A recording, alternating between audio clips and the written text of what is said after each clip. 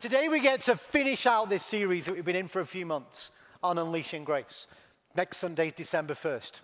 Guess the new series. Anyway, but we get to finish it out. And let me just say this. We may be finishing a series called Unleashing Grace, but we don't finish the message of it. I want you to really know that. It's absolutely, totally, and utterly significant that we should always know that our existence is to be unleashing grace. All too often we identify as being God's messengers. We're not his messengers, we are the message. Because we're the body of Christ.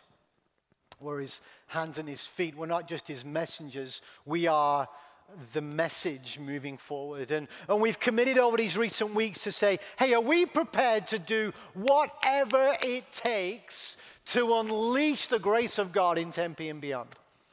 This whole series, we started out by this phrase from Hebrews 12:15, this verse. See to it that no one misses the grace of God. No one misses the grace of God. And we're called Grace Community Church, and our whole purpose and the mission of the church, Big C Church, it's a fivefold purpose that's there. It's really revealed through the great commandment, love God with all your heart, soul, strength, and mind, and love your neighbor as yourself. And then revealed through the great commission that Jesus gave after his resurrection. Go, make disciples of all nations, baptizing them in the name of the Father, Son, Holy Spirit, and teach them to obey everything I've commanded you. And I'll be with you always to the end of the age. And we've spent weeks on this. Please go back online. All the messages are there. In all these things, we've been walking through what it is to grow and reach and adore and to connect and engage. Go and engage in them. And I watched on Tuesday, Jonathan shared the message with you last week about compassion and some of his personal experiences and encounters. And it was awesome. And I'm watching it on Tuesday and thinking, oh, wow. Like, wow. But what does it mean to love your enemies? What does it mean to be compassionate? When we say we want to be unleashing grace, that by default should put us into new territory, uncomfortable environments. 2 weeks ago, I talked about generosity, in unleashing generosity, and I talked about this 3D of giving and being generous. And I want to remind you of some of that with a real purpose. Those who are here, you all got these highly expensive 3D glasses. And if you weren't here and you've heard the message, you can contact me. I have some more of these left over. But I want to remind you of this. Generosity has these 3 dimensions to it. First of all, we are to be spontaneous at times. You are the hands and feet of Jesus. What does it look like to just be spontaneous and generous, not just with your money, with your possessions, with your time, with your ideas, just to be spontaneous, because we are spontaneous to be a blessing. Spontaneous blesses. How's that been going? Secondly, strategic giving is to build. We're strategic and we plan and we give what is first to God. Tithing isn't just a percentage, it's a priority. What is first to God. But when you strategically give, you know you are being constructive. So strategic is to build, spontaneous to bless, strategic to build, and thirdly, sacrificially. And sacrificial giving leads to breakthrough. I just want to remind you, how's that going? This Wednesday night at our Thanksgiving Eve service, it'll be super great. We're going to focus on the goodness of God. It's going to be so, so good. But we're going to have an opportunity to give on Wednesday night. And maybe for some of you, it'll be spontaneous. Maybe for some of you, it'll be spontaneous and strategic. Or maybe even sacrificial. Whichever one you need to just unlock. I want to give you that opportunity that Wednesday presents itself with that. We're going to bring an offering just as an overflow. This isn't part of your regular weekly giving. This is just a thing we get to do to unlock. And I'm going to remind you of that for Wednesday. Anyway, today, let's dive in. If you brought a Bible with you or you've got it on your phone, your Bible app, Ephesians. Turn to the book of Ephesians, chapter 3. The Bible is made up of 2 main components, an Old Covenant and a New Covenant, Old Testament, New Testament. And this is in the New Testament. It's like the last 25% of the printed Bible, and it starts Matthew, Mark, Luke, John. And then there's the early church formation in the book of Acts, and then you get these letters It's written to these new churches all across the Mediterranean basin. Then you have the book of Romans, and so you've got Romans, and then you get 1st and 2nd Corinthians, and then slowly hit the brakes, you get this Galatians, and then Ephesians. If you see Philippians and Colossians, take a left. And you get Ephesians. And Ephesus was a city, and where is it today? Modern-day Turkey. And Ephesus was, at this point when the early church formed, was this city that was very, very actually experiential spiritually. They had all kinds of different experiential worship encounters, and one of the main things at that time was this priest, this goddess called Artemis, and it was a very sexually driven encounter of worship. And Artemis was known as the multi-breasted goddess. And she had priestesses and everything else. There was a lot of experiential stuff going on, and all kinds of lifestyles were prevalent at that time. And this church starts to form, and in the middle of that context, the Apostle Paul is navigating, hey, what does it look like to be a follower of Jesus in your context, in your culture? But what are some of the things that you just need to know? And the book of Ephesians is just full of grace. Just all over. So we get to chapter 3. I'm going to dwell on verse 14 to 21 today. And to make full sense of it, you probably need to do some backstory reading yourself. We haven't got time today. Because verse 14 of chapter 3 of Ephesians starts with this. For this reason. For what reason? Well, the previous words throughout that book so far are revealing that, but for this reason, very often, the grace of God, Ephesians 2, verse 8, for it is by grace you've been saved through faith. It's not of yourselves, it's the gift of God. It's not by what you can do, so you will boast. Talks into it that maybe you were once not a follower of God, but now if you've given your life to Jesus, you are no longer aliens, you are citizens, fellow citizens of the kingdom of heaven. You've got a new identity. You belong and you've got a heavenly Father. It's incredible. And it reveals all these truths. In fact, even in verse 10 of chapter 3, he says, it was his intent, God's intent was that now, through the church, the manifold wisdom of God should be made known to the rulers and authorities in the heavenly realms, according to his eternal purpose, which he accomplished in Christ Jesus our Lord. In him, and through faith in him, we may approach God with freedom and confidence. So here we go, verse 14. I'm going to go step by step through these verses today. He says this, for this reason, I kneel before the Father. Pause already. Western culture appropriates kneeling with praying. It's not a wrong thing to do, but that wasn't this culture. In fact, Hebrew culture doesn't associate kneeling and praying. It associates standing with praying. Kneeling, quite clearly, and we'll probably get to it at the end of the service today if we have time, kneeling was really a posture of absolute devotion, and it was earnest. It was, I just have to fall to my knees in like, it's deep encounter. And so when it comes to really deep worship, all you can do is fall to your knees because of I had a little moment this morning. It was about, 6 o'clock this morning. I'm going through my notes. I'm seeing all this. I'm reading a psalm, which we may get to today, and playing on my phone. And I've got my earphones in, and I'm listening away. And hallelujah, salvation and glory, the Kanye one. And I'm listening to it, and I'm watching this YouTube video of them at their service. And I just had to get on my knees. I had it playing like nonstop on Friday. I was like, hallelujah, salvation and glory, honor and power. He is wonderful. There comes a point where you just got to, So for this reason, I kneel before the Father. Is your worship deep and earnest and, or is it just, yeah? From whom his whole family in heaven and on earth derives its name. I'll remind you again, too many people who say I'm a follower of Jesus associate yourself as a sinner. You're not. If you've given your life to Jesus, you are no longer a sinner. You are a saint in the name of Jesus and a child of God who is engaged in the daily battle with sin. But your identity is not sinner, it is saint. It is no longer absent from God. You are adopted by the King of Kings and you are a child of God. And so for this reason, I kneel before the Father from whom his whole family in heaven and on earth derives its name. So when you give your life to Christ, you are this adopted, you are a child of God, and nothing can take you out of his hand. It's like, oh, I get it. And it continues.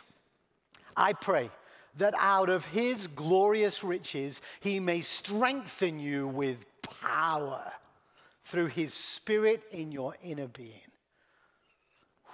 His riches? His glorious riches? What even is that? I don't know. Because whatever I describe it as is not going to be enough. So I'd rather just sit in the mystery of it and go, his glorious riches. Do you worship the King who has glorious riches? I'm not talking about money here. Way bigger things than that.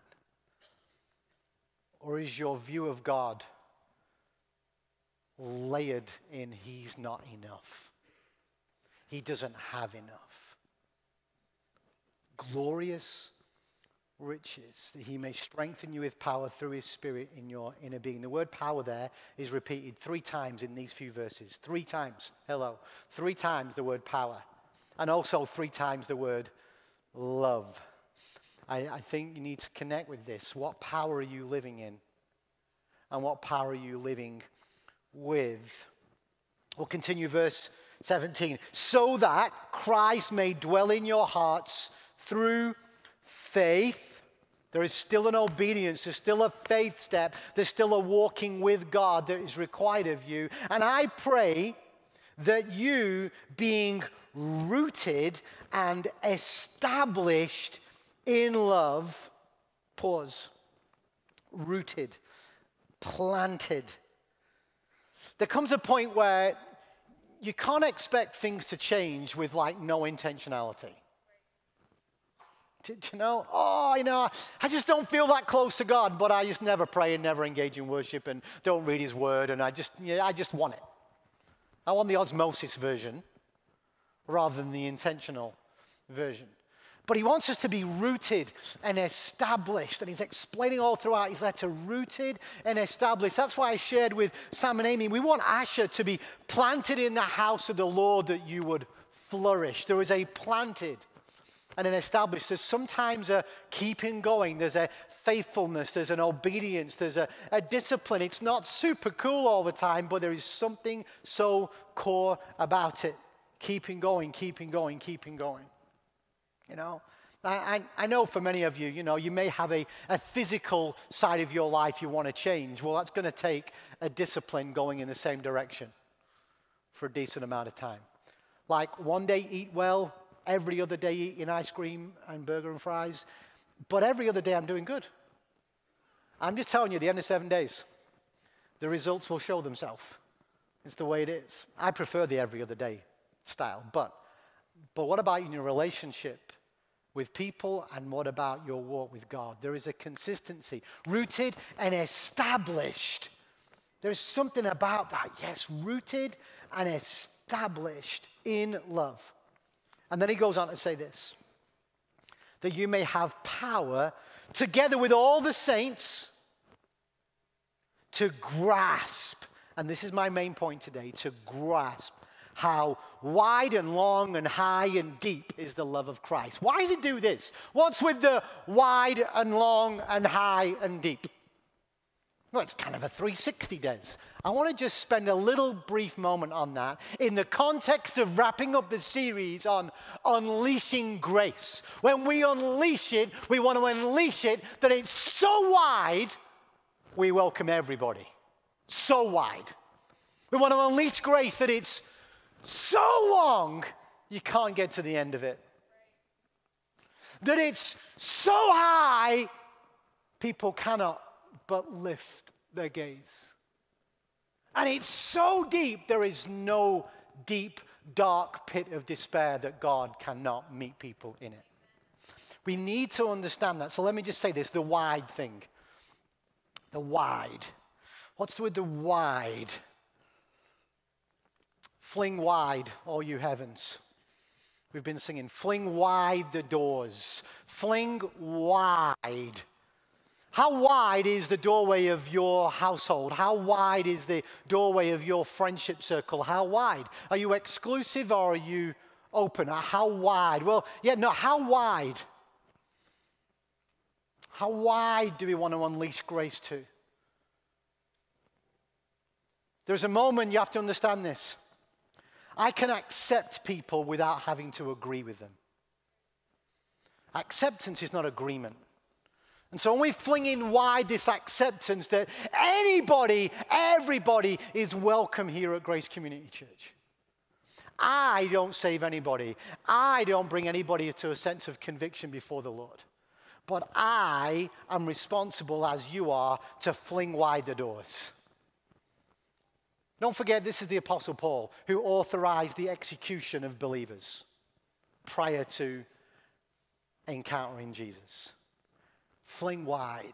How wide are we? Because the width of the love of Christ through his grace is way wider. And if you've narrowed it down, you think it's exclusive, you think it doesn't include certain people, you think, well, because you think they're not worthy of forgiveness, they've done too much, they're too far, or even maybe you don't feel worthy of it. No, how wide is it? It's wider than you can imagine. How long? I love that phrase, how long, is because when you get to the end of yourself, it's still going longer. How long is the love of Christ? How long? I'll tell you how long, eternally long. Never ending. Never ending. So for some of you right now in a circumstance walking with Christ, you feel like you're about to quit. You feel like I just cannot go any further. The psalmist will be honest before God and go, Lord, how long must I wait? How long until you strike down these people? How long? It's okay to have that. But aren't you glad that there is no end to his love? Goes longer. So if you feel like you're about to quit on something, maybe it's a marriage. Maybe it's you're hopeless and I just don't see any hope anymore. I'm just letting you know the love of God is longer than that. Longer. Then he says how high, and I mentioned this. There is something good if you were to go to anybody and say, hey, have a look how high that is. How do you do that? You go, oh, that's how high that is. Nobody says how high and goes down. They go up. For some of you today, you have come in here with a stooping head. For whatever reason. Things feel heavy, things feel difficult, and it's just down. A mistake, a regret, words you wish you could take back. Whatever it may be, there is a down. And today the Lord says, how high is my love? Have a look. Or try and have a look how high it is. Go on, just try. Just try and have a look. It's higher than you could possibly see and imagine. But what has it done? It's lifted your gaze. Lift your chin. Lift your gaze. Lift it.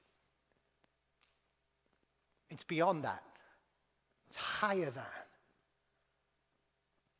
Oh, yeah. There is a moment where all you can see is your own circumstances. Just lift your eyes. Lift them high. And then he says, how deep? And this is the beautiful one. No matter how deep the pit you are in right now, how dire the circumstances, how desperate you are craving a breakthrough, he is there. And his love can go underneath that. When you think it can't get any lower, he's right there. The psalmist even says, like I reached out to the Lord, he heard my cry and he put my feet on a rock, but where was he? I was in the slimy pit, the depths of despair. And he came down. He stoops down. We have a phrase that love came down. That's that Christmas phrase. His kingdom, heaven, down. It's there. And I want to create a moment today for you to encounter how deep his love is, how high it is, how long it is, how wide it is. Because that's what we are unleashing. We are unleashing grace, the love of God, and it's just got to be with that mindset beyond you. And then he goes into verse 20. So now to him who is able, to him who is able to do immeasurably more than all we ask or imagine. Really? Some of you have got imaginations. But I'm just saying, do you believe that? To him who is able to do immeasurably more, according to his power that is at work within us. Multiple scriptures on the other side of power. It's not by might nor by power, but by your spirit, says the Lord. You will receive power when the Holy Spirit comes on you, and you will be my witnesses. What power are you living in? I know it's like obvious answer, but I'm asking that. What power are you living in? Whose power that is dwelling in you? We should daily be being filled with the Holy Spirit because we leak. Be daily being filled with the Holy Spirit, asking for that. Lord, I need to receive that. And so I was thinking this through, and then just on Tuesday, I shared a devotion with the staff leaders, and we gathered for staff meetings, and I had something to share, and it's something that had impacted me. You don't have to turn to it. You can write the reference down, Joshua 3:5. Joshua 3, verse 5. Let me put this question to you. Do you often, or do you ever find yourself thinking, oh, in my life, I just want to do great things for God. I want to do great things for God. Maybe as a church we could say, okay, God, we want to do great things for you. Now, I'm not saying it's a bad thing to say. It's just the wrong thing to say. I think the heart of it could be a good heart. You know, oh, yeah, do you know what? I'm going to do great things for you, God. You just watch me go. I want to do great things. We want to do great things for you, and I understand that. But there is something that I think is going to help us unleash grace as we go forward. Joshua 3, verse 5. Context, God's people have been rescued out of Egypt. Then I need to cross the Jordan River. There's a river there. They need to cross it on dry land. God does it. But anyway, here's a little point. Joshua 3, verse 5. Joshua told the people, consecrate yourselves, for tomorrow the Lord will do amazing things among you. Stay with me. I just want to do great things for God. And God's like, really?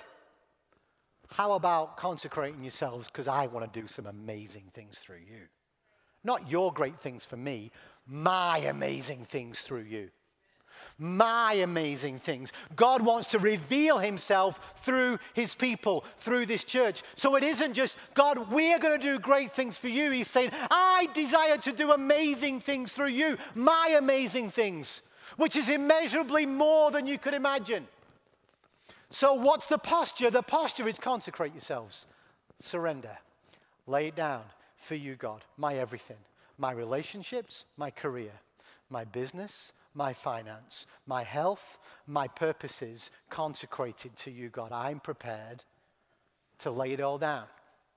I lay it down for you because I want you to do amazing things through me. For your glory. For your glory. And so it's not about we do great things for God. It's him desiring to do great things through you. His amazing things. So when he says he can do immeasurably more than all we ask or imagine, according to his power that's at work within us, to him be glory in the church and in Christ Jesus throughout all generations. Everything we do as Grace Community Church should always be to unleash grace for His glory. Everything we do. We should run that as a filter with everything we do. How is this enabling us to unleash grace in Tempe and beyond? How is this encouraging us, equipping us to be unleashing grace? How is this enabling us, equipping us, inspiring us, and driving us to reveal how wide and long and high and deep is the love of Christ? That's the posture. Consecrate yourselves. He is able. What is it that you're struggling to let go of? Consecrate yourselves. For tomorrow, the Lord will do amazing things through you. The impossible. This is what we're going to do to close out this series right now. I want the musicians to come back up. I'm like, wow, you finished preaching already? Not really. Musicians, come back up. Psalm 95. You don't have to turn to it. I'm going to read the first 7 verses. We're going to, in a moment, ushers, you can get the communion elements. We'll bring them in a couple of minutes. I'll direct you when. But when it all comes down to this, consecrate yourselves, if we want to be unleashing grace, all of that context. We're going to be singing a new song to grace. And this song will be pretty thematic for Wednesday night. It's called The Goodness of God. Psalm 95. Come, let us sing for joy to the Lord. Let us shout aloud to the rock of our salvation. Let us come before Him with thanksgiving and extol Him with music and song. For the Lord is the great God, the great King above all small g gods. In His hand are the depths of the earth, hello, and the mountain peaks belong to Him, hello. The sea, how wide is that? Is His, for He made it, and His hands formed the dry land. These deserts that are so wide and long. Come, wait for it. Let us bow down in worship. Let us kneel before the Lord our Maker, for He is our God, and we are the people of His pasture, the flock under His care. Ushers, if you could just come down and serve the elements. If you're a follower of Jesus, this is open to you. Just go ahead and feel free, even if you're a guest with us and following Jesus, to go ahead and just take the symbols of bread and wine. That bread, this cup, it's not wine, it's juice, but take the symbols of that. I'm going to direct you when to take them today. So, and if you're not a follower of Jesus, you're still wrestling with the identity of God's reality or not, just feel free to let these elements pass you by. Just go ahead and take hold of those. And I'm going to go through this song a couple of times, and I'll lead you in taking communion and also provide a moment for some of you to encounter just how wide and long and high and deep is the love of Christ, that you may be filled to the fullness of God to go ahead and unleash grace in every way, in everything. And so I want to stay up here. I play this song like in the last month, probably every single day. And it's beautiful, it's tender. And no matter what is going on in your life right now, you need to be reminded that in all my life, God has been faithful. And He's been faithful. In all your life, He has been so, so good. With every breath that I am able, I will sing of the goodness of God. And there's a bridge in it that says, Your goodness is running after, it's running after me. Your goodness is running after, it's running after me. The end of Psalm 23, it says, surely goodness, mercy shall follow me all the days of my life. God's goodness, I love that. It's running after you. I do believe that God, for some of you today, is chasing you down. He's saying, stop it. Stop. Let go. I'm here. His goodness is running after me. With my life laid down, I'm surrendered now. I give you everything. Your goodness is running after me. It's a beautiful song, and spend some time in it, and just keep all those elements for a minute, and I'll direct you when to take them. But just start singing it. Would you, Taylor, start going through this song? And